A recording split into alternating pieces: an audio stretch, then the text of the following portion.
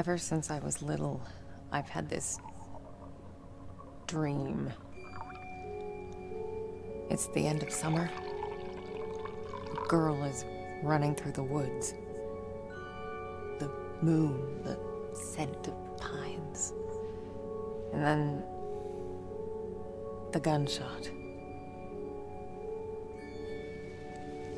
Caraca, bem feitão, né? Que tá.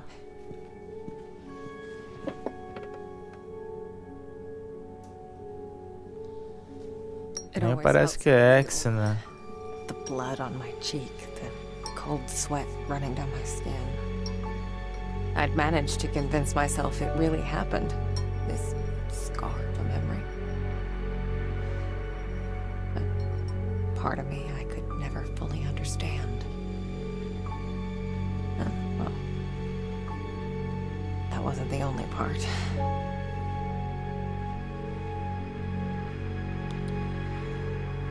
No wonder people used to think I was strange. If they only knew.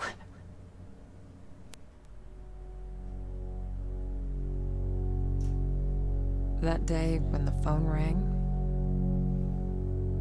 Caralho, o gráfico tá absurdo, cara.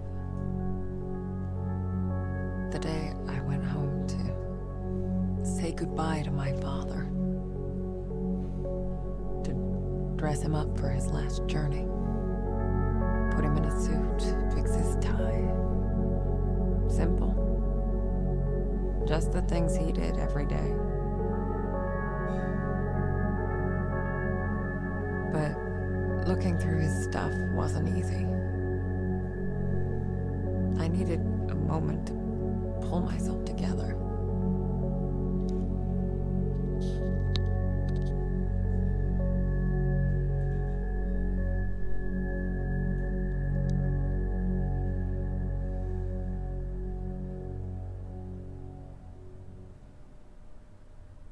I was almost ready.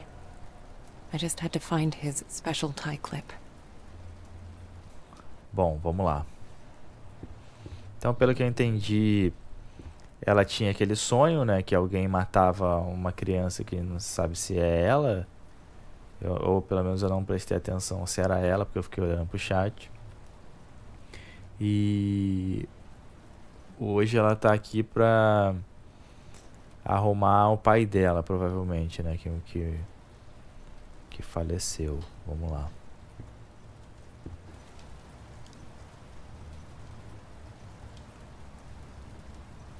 Outubro de 99, novembro de 99. Ler. Memorial dos Santos dos Anjos da Guarda, funeral às 10, ultrassom. Ah, esse é o calendário dela de outubro, né? Ultrassom. Nossa Senhora do Rosário, biópsia. Enviar pacote para Marianne. Consulta com neurologista. Funeral às 12. Ultrassom. Consulta com neurocirurgião. Buscar a Marianne na estação. E em novembro tem a cirurgia. Então pode ser que ela esteja passando por algum problema, né? E que ela vai muito em funeral, né, cara? Ou ela morava na favela quando era mais nova, né? E os caras da favela morrem direto. Ou ela trabalha com funeral. Uma vez tinha um meme assim de uma menina no Orkut. Cara, que ela tinha mais de 20 amigos falecidos, assim. Só os malucos da quebrada, tá ligado? Aí o nego ficava falando assim: caralho, tá doido ser amigo dessa mulher. Cara, tinha mais de 20 malucos, assim. Os caras assim, pô. Ah, ela, que Deus o tenha, um dia a gente vai se encontrar. Caralho, doideira, mano. Doideira. Entra aí no Tipas, cara. Galera quiser participar do sorteio aí, hein? Pra fortalecer, hein? Vamos lá.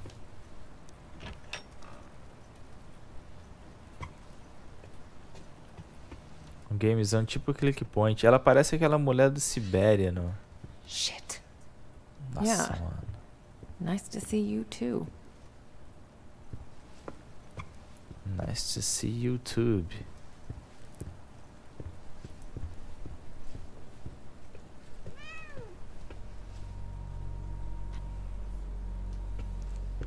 Jack's. Caraca. It's like he never. Damn it. Caraca, o gráfico do jogo tá absurdo de maneira, cara.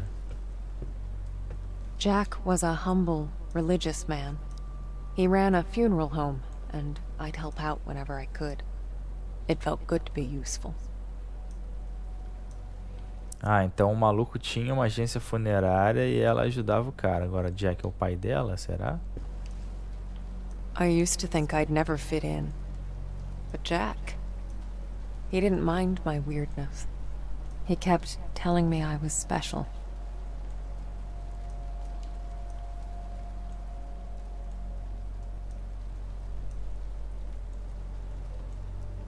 Jack foi o maluco que morreu, né? Keep hissing at me. Who do you think's gonna feed you now?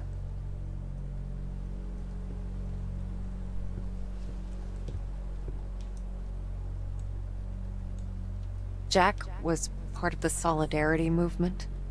He spent a few months in an internment camp, but even that couldn't dampen his spirit.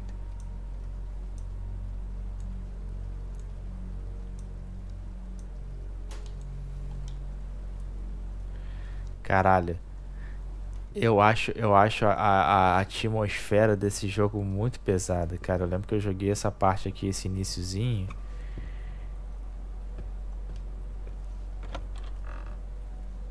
Né? Não é um jogo bobinho, cara.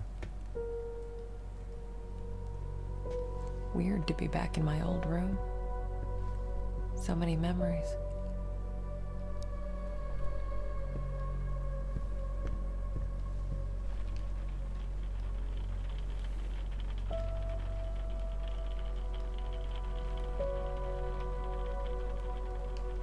Kids from the orphanage. Not all of them had my luck. That's why I kept coming back. To play. To take care of them. To listen. That was the least I could do.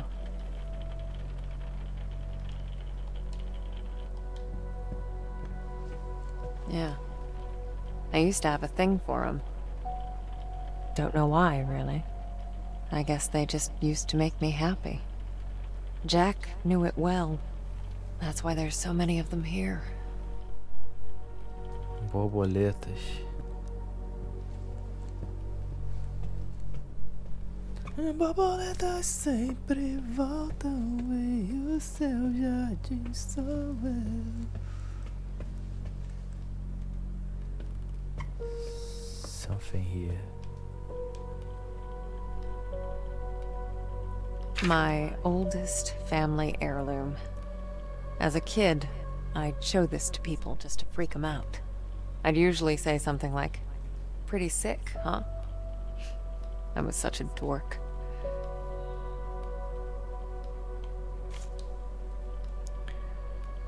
Cartão de acesso à UTI. Informações. Nome: Marianne. Sobrenome: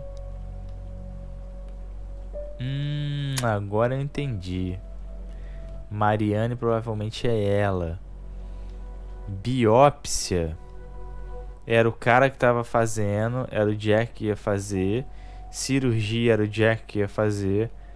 O Jack tinha agência funerária, ela ajudava o Jack. Provavelmente o Jack morreu na cirurgia. Na idade de 3 anos, sexo feminino, diagnóstico inicial: queimaduras de 2º grau, 35% da superfície do corpo, torso e braços, suspeita de inalação de fumaça.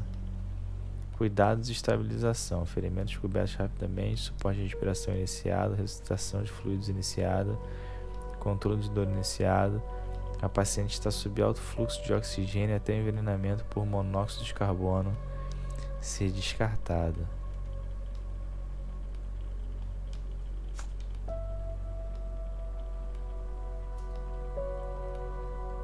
I used to get a lot of these.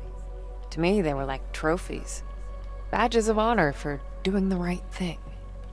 Jack wasn't too amused, but he did his best to cover for me. I kind of feel bad for making him go through all that. Será que esse Jack tomou conta dela? Senhor Okan, pedimos encarecidamente que o senhor compareça à próxima reunião de paz para podermos discutir os eventos da última quinta-feira. Para relembrar, a Marianne, né?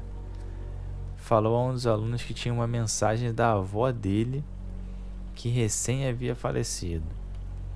Sabemos que Marianne estava apenas tentando consolar a coleguinha, mas também sabemos que você entende que esse comportamento não é adequado, por assim dizer. Dado que este não foi o primeiro problema comportamental do qual lhe informamos, acreditamos que está na hora de conversarmos pessoalmente sobre o futuro de Marianne na nossa escola. Sofia Kenya, diretora da escola primária número 7. Então ela assustava as criancinhas dizendo que tinha mensagem do além, né? Caralho, esse game, eu vou te falar, esse game é uma pica, hein, cara. Eu lembro que eu comecei a jogar ele, eu parei, porque, pô, essas paradas são coisas que realmente me incomodam um pouco. Right. The tie clip. Pull yours up together, Marianne. Jack's tie clip. I need to find it.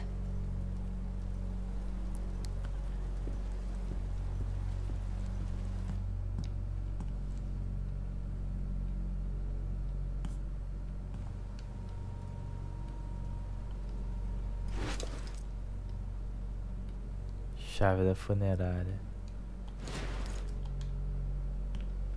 Looks nourishing.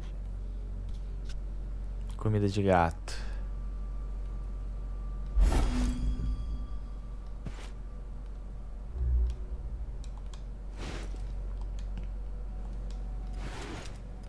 Here you go. What's your face?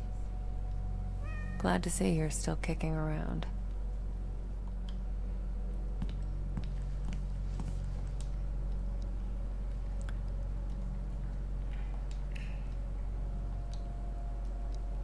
Funeral simbólico na mina de Sierza. Os mineradores da mina de Sierza foram trabalhar como todos os dias.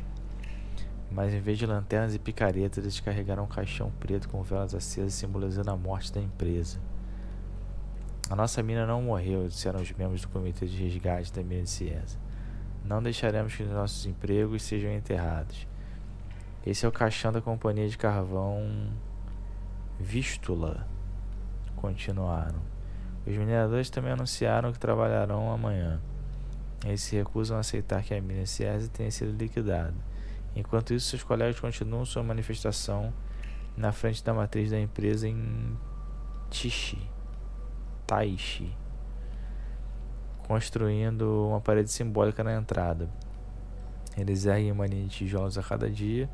Faltam apenas 5 para fecharem a parede do chão ao teto. Nova missão da OTAN: projetar estabilidade em um mundo pós-Guerra Fria. Tem mais coisa.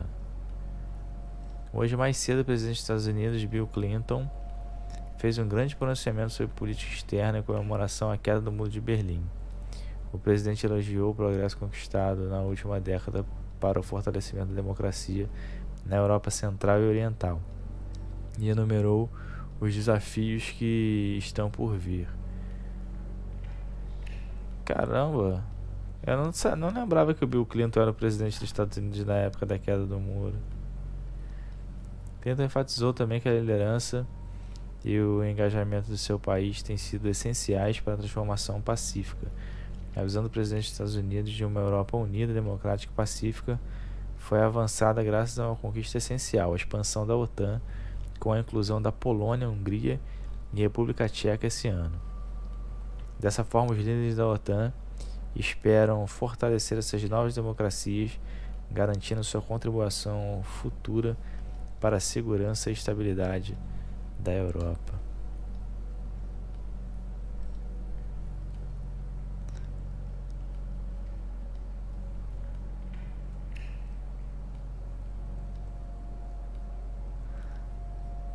Nicolas Bailey, melhor jogador da liga.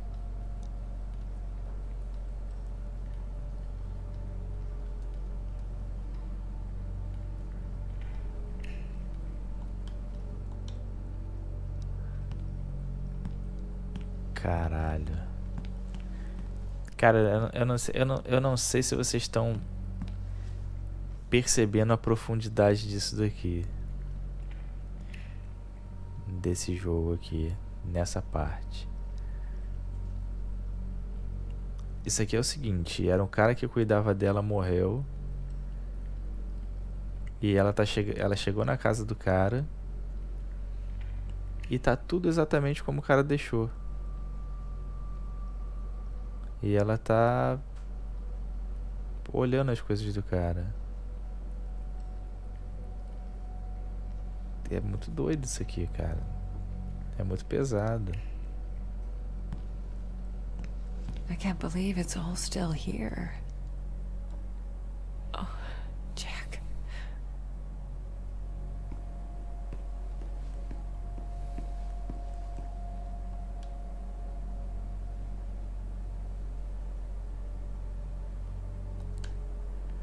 Eliminar a foto por 5 segundos.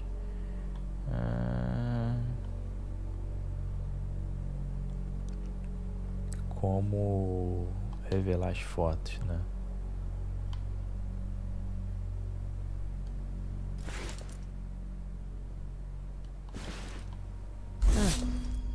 I guess I forgot about this one. I can do it now.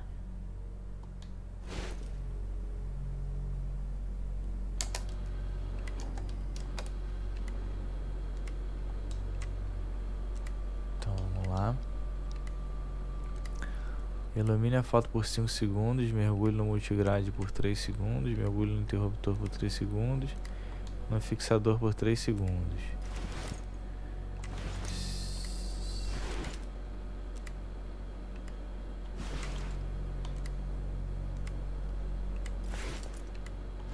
Deve ser na ordem, né?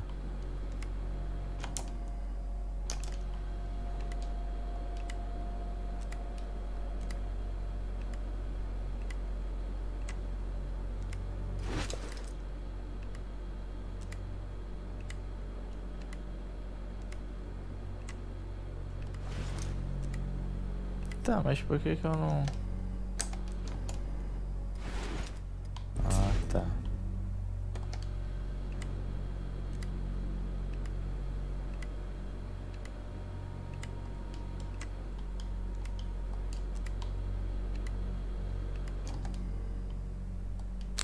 Missed my window.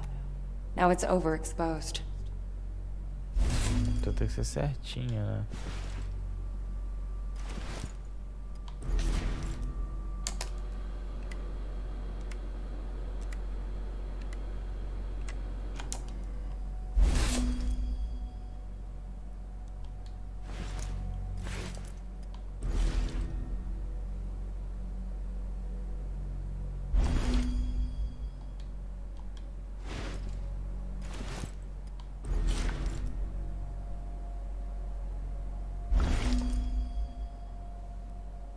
Caralho.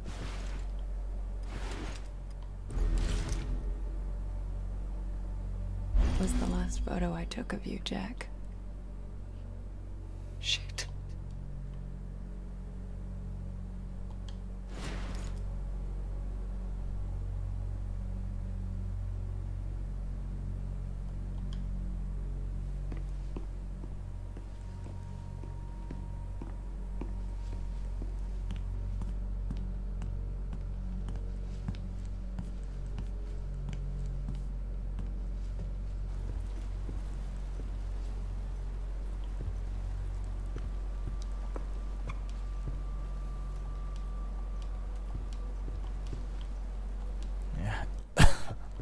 Aqui é o lance da...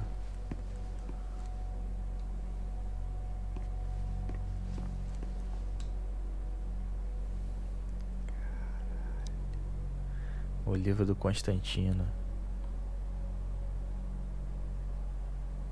Interesting.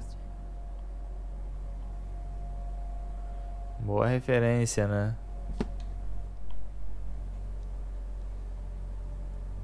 O Esquerda Caviar de 1984.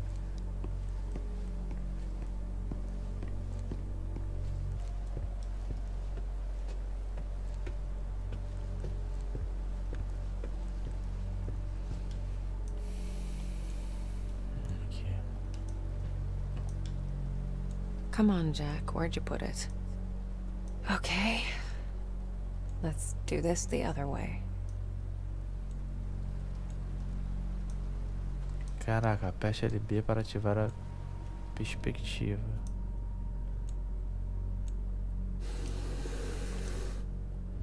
There you are. Achamos.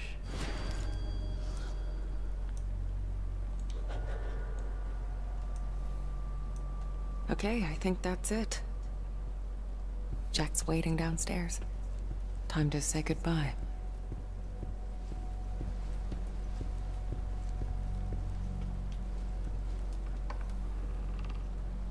We lived upstairs from Jack's funeral home. It wasn't as weird as it sounds. Besides, if it wasn't for that, I may never have learned to use my powers.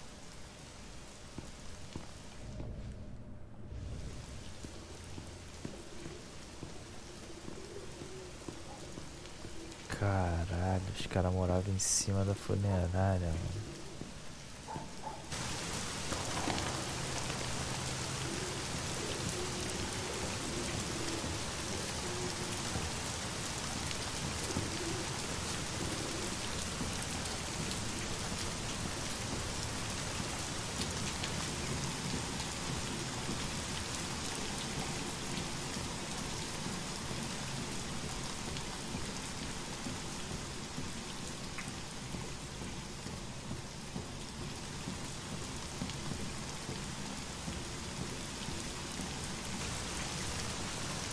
Caraca, olha o gráfico da parada, né? Muito bonito, cara. Taught me to accept my condition. Of all my foster parents, he was the only one who saw it as a gift and not a curse.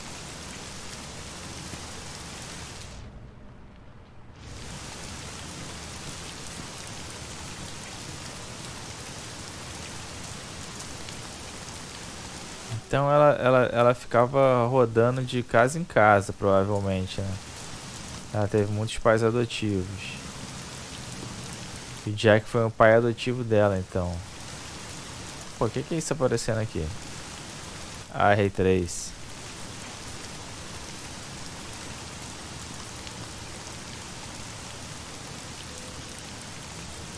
Caralho, The Last Goodbye.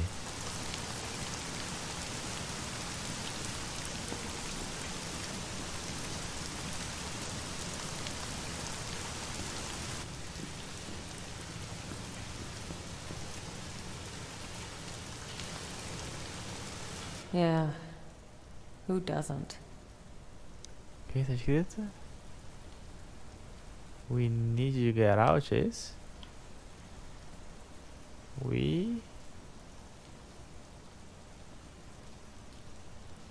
É isso?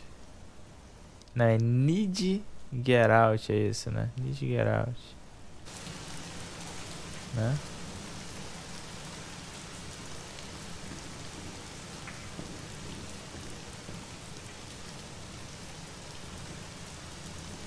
Caraca, a iluminação do jogo tá incrível, cara.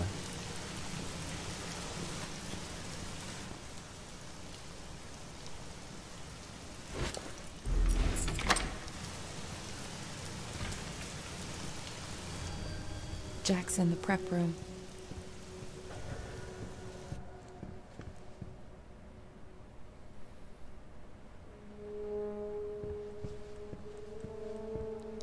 Caralho.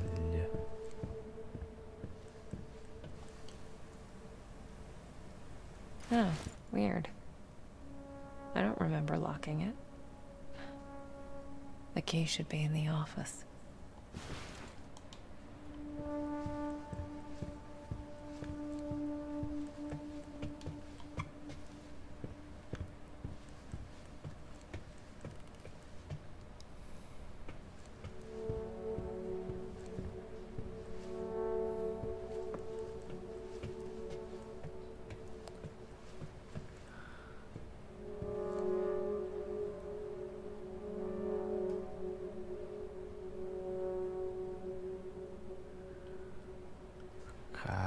de urna. A urna do Undertaker.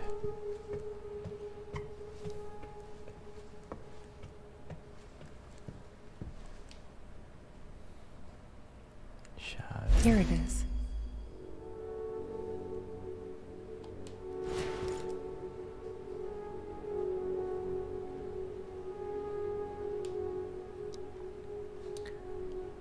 Registro do funeral, Adam Novak.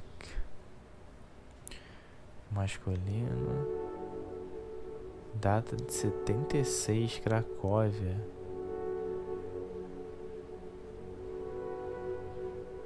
Acidente de carro. Ah, então aquele menino de 18 anos que morreu no acidente de carro.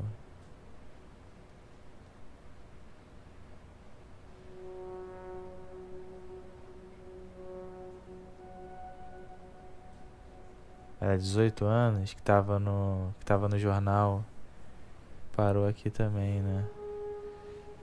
Agora, eles estão então na Cracóvia é... Cracóvia qual país? Polônia, né?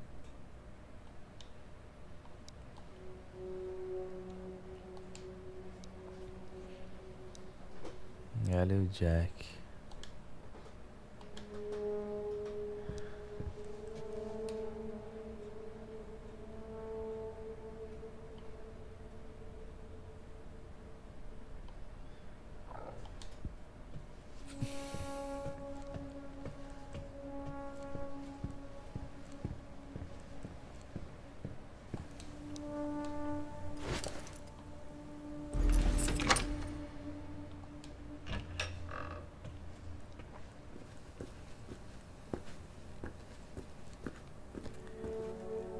Caralho.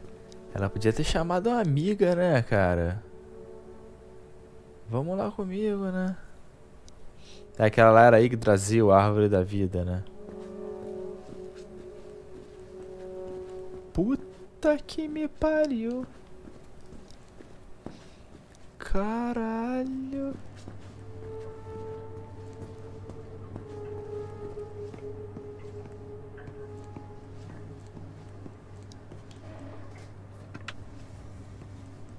Só uma game, né? Pô, essa game aqui já me assustou a primeira vez que eu joguei. Not sure if I'm ready for this.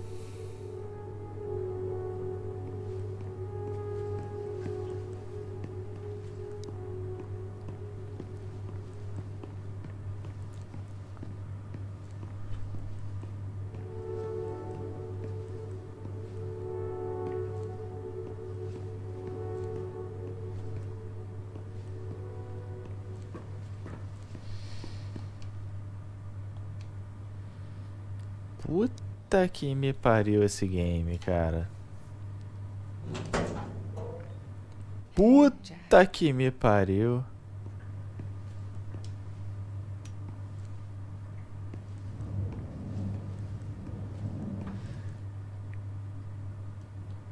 Caralho. Nossa, mãe.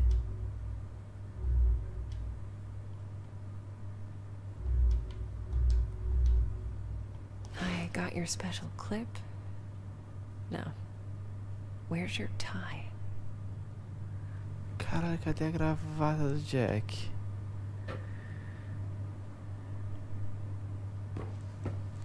Aqui.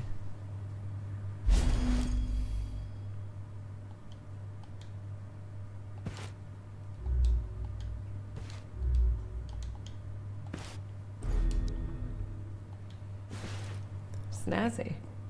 You wouldn't have it any other way.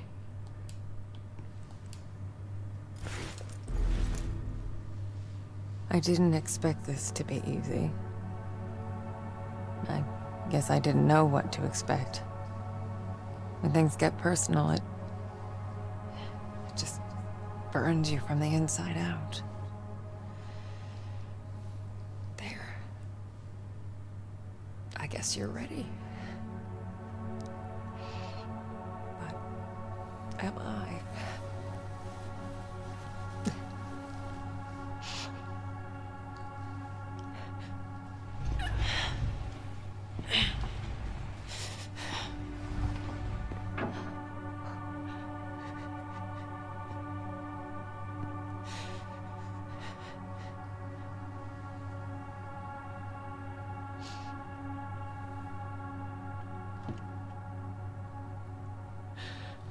Puta que me pariu. Oh, can't you people read? The sign says closed.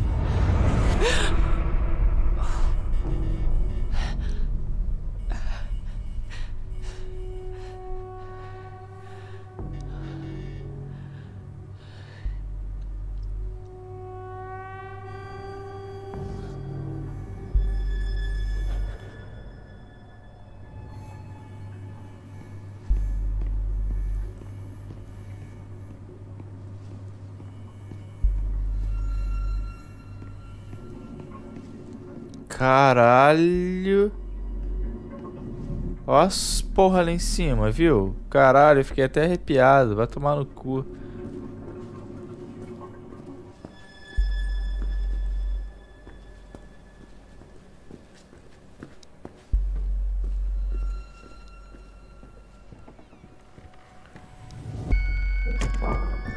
Puta que me pariu esse game, cara. De novo, agora eu entendi porque eu não quis jogar essa porra da outra vez. Caralho, vai se fuder.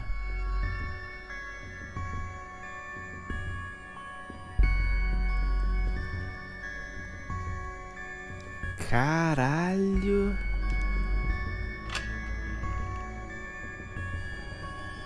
What the hell?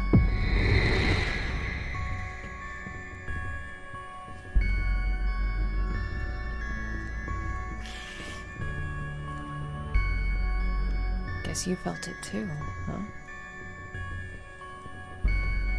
And then it happened, as it did so many times before. Just when I thought my day couldn't get any worse.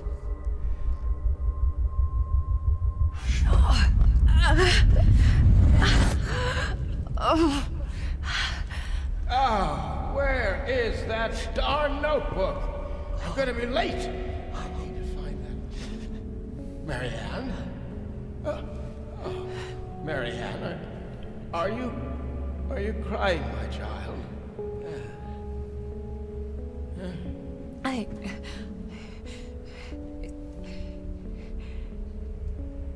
It's fine, Jack. Now, you didn't happen to see my notebook, did you, darling? My memory's a bit fuzzy. So much for aging gracefully, eh? Where is that? Listen, Jack. You should probably get some rest. Forget the notebook. Oh, no. I've got so much work, my dear. It's okay, I know, Jack. I can't just... What? Let it go. It's not important. You are crying. What's wrong, dear?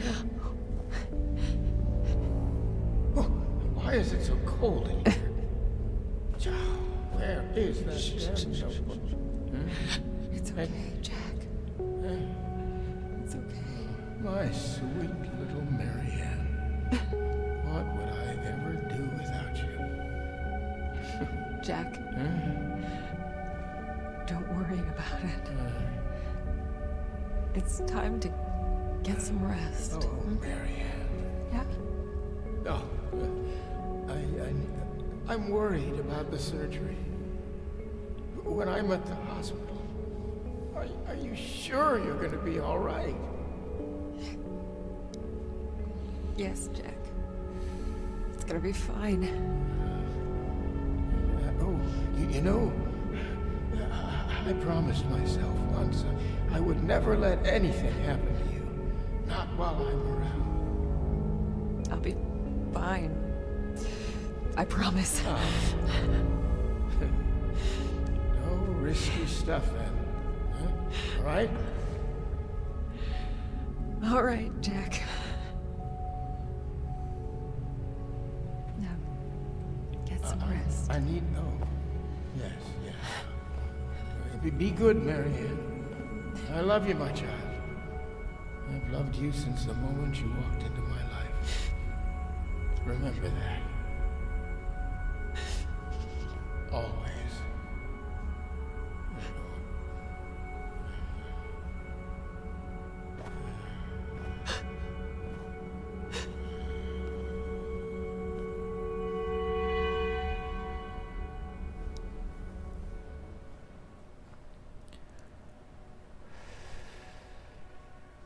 Most people would give anything to have that opportunity. To say all the things that were left unsaid. But it didn't make things any easier. I could help 1,000 souls cross over, but when it came to Jack, it still hurt like hell. I love you too, Daddy.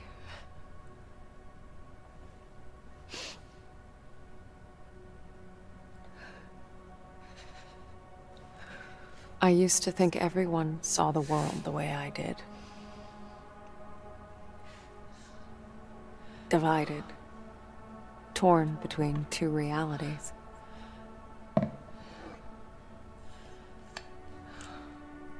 But no. I was the only one.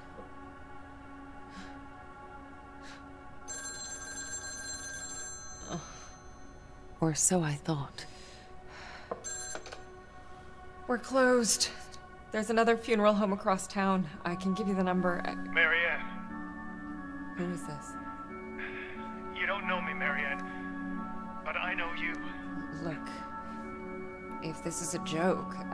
You need to listen to me, Marianne. Okay, I'm hanging up. I know what you are. What? Who is this? My name is Thomas. I need your help. Listen, if that's all you've got, I'm... No, there's more. I can give you the answers you've been looking for your whole life. But I need you to trust me. Trust you? I don't even know you. It all starts with a dead girl. What did you say? The Neva Resort. Find me there. Please. The light, it's almost gone. It's not dark yet, but it's getting there. You're the only one who can stop it. You're my only chance. Hello? Hello? Shit.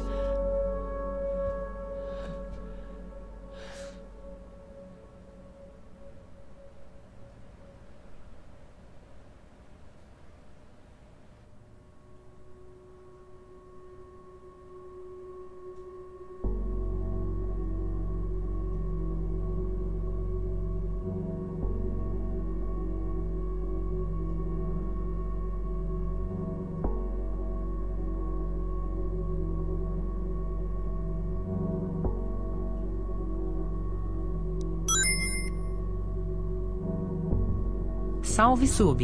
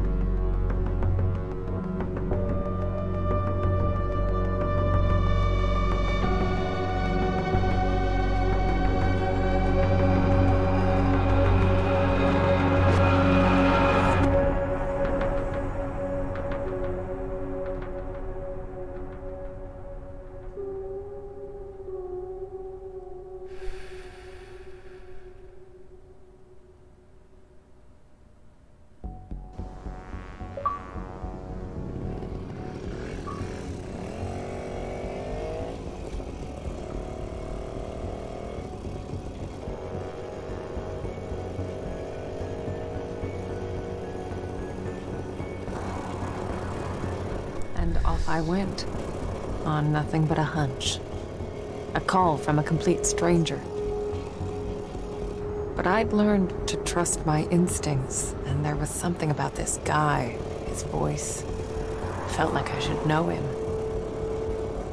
Either way, he sure seemed to know me.